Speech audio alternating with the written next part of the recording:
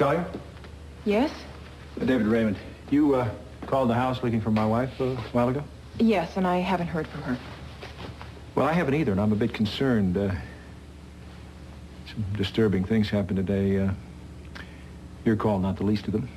I'm sorry if I disturbed you. Well, I've never delved into my wife's personal business, but I'm going to take an exception to that today. I have a hunch that that message you're passing is from your employer, Warren Lockridge. Is that correct? Why would he be giving an urgent message to my wife through you? He had to leave town suddenly. Oh, he's on bail. He's explicitly prohibited from leaving town. Well, that's what he wanted to explain to your wife. Explain what? He'll contact her as soon as he can. If you could just give her that message. Contact her about what? Look, I'd really rather talk to her directly. Well, I understand that, but jumping bail is a very serious offense. I'd like to know how my wife is involved.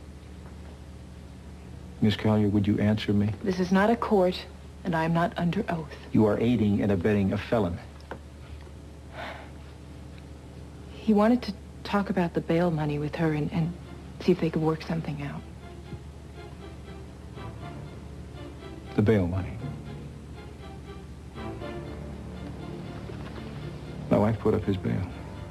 Warren is going to get his name cleared and the charges dropped because he is not a criminal. Well, I hope you respect her privacy and don't mention her name in print. Of course. I would never think to do otherwise.